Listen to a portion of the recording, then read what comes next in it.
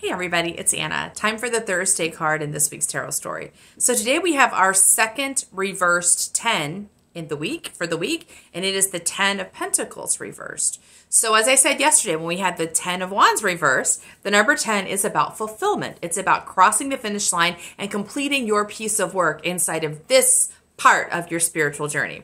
Pentacles are connected to the physical realms. They're about money and abundance and things you can see and taste and touch, as well as an experience of vitality and energy. So it's about the physical world is actually altered as we interact with it.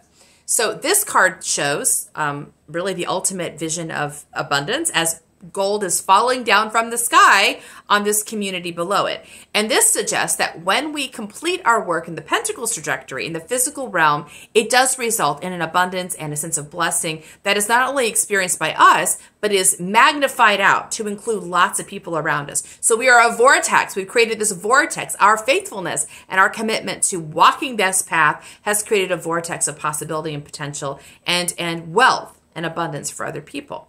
That's when we cross the finish line, right? But this one came to us reversed, just like yesterday's 10 of Wands did. And that suggests to me there is something preventing us from doing that.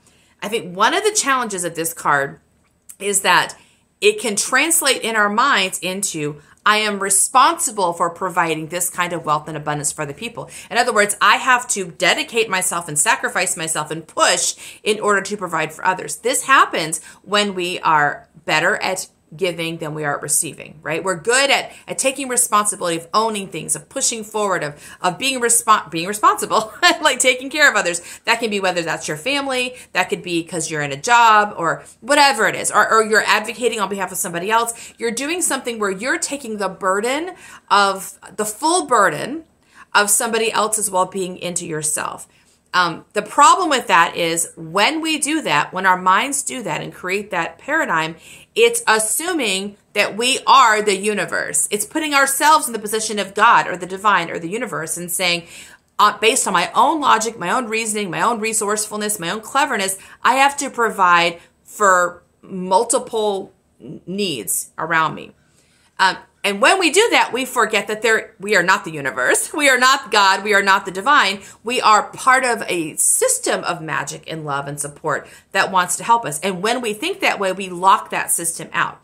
Talked about the 3 of Wands reversed on Tuesday and how, there's resources waiting for us. The universe is trying to support us. But if you think you're on your own, you're going to miss those support systems, those opportunities for support. And you will not be able to complete the work. Because if you're solely moving forward based on your ability to invest, you will run out of energy. We are not built to do that. We are built to have a balance between giving and receiving.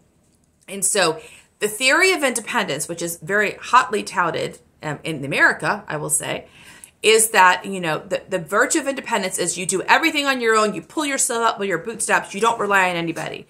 That's nonsense. You can do that, but you're going to poop out before you get done if you do that, because we are not designed to be independent. We're designed to be interdependent, to move in concert with the universe, to recognize that, we are not the whole show. We are a vessel of magic. And that is our job. Our job is to, as much as possible, become a cleaner and cleaner vessel for energy to flow into the world. And we do create. When we do that, we do bring an experience of abundance and wealth for others around us. We help to evoke that expansion of energy, not because we are God or we are the divine or we are the universe, but because we know how to work with the universe. And the interesting thing about this card is when you're in flow, you already feel like you're here. Even if you're in the middle of the work, you feel like, wow, this is magical. Gold is falling from the sky. I am supported. I am in a happy, loving, resonant universe that wants to help me. And if you live in that long enough, you get to the 10 point, which is where other people can feel it too.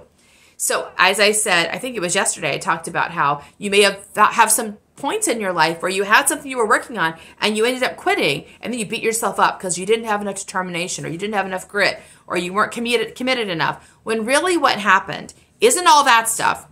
Is that you wore yourself out of energy, you never received any support, and yes, eventually if you don't put new gas in the car dies down. That's just basic physics.